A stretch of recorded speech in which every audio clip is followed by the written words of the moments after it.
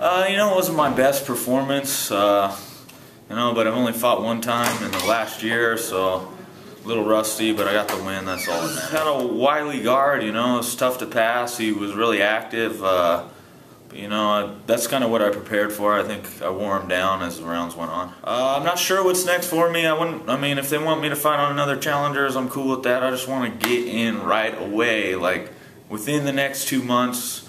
You know, I'm not really beat up at all from this fight, just a little stuff from the elbow and off the back, but I'm ready to go again. So, Sean Shelby, you know, you call me your publicist because I'm always talking about you, but get me right back in there.